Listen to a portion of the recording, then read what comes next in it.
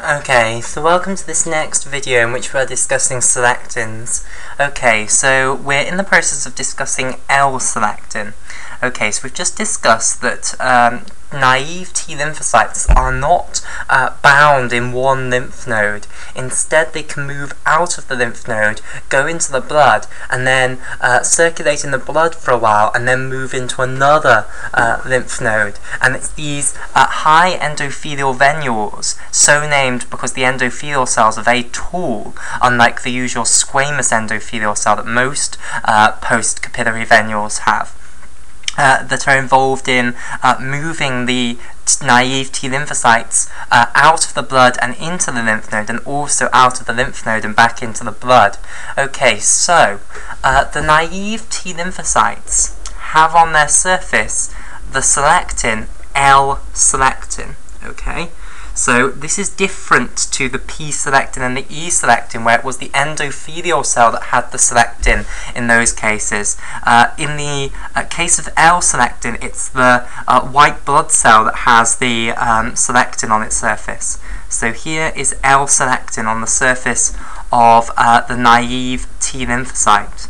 Now, these high endothelial venules have on their surface a cell adhesion molecule which is going to bind with the L-selectin. Okay, so let's draw a high endothelial cell here. Okay, so here we have its nucleus and it's sitting on the basement membrane again. So here's our basement membrane in turquoise.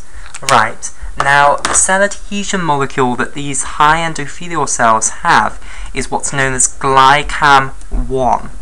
Okay, now this does not fit into any of the cell adhesion molecule families that I have told you about. It is not an immunoglobulin superfamily cell adhesion molecule. It's not a integrin, it's not a selectin, and neither is it a cadherin. Instead, it's a cell adhesion molecule that doesn't fit into any of those families. So not all cell adhesion molecules do fit into one of those four families. So L-selectin is going to bind to the glycam-1 on the high endothelial cell here, which I'll colour in blue.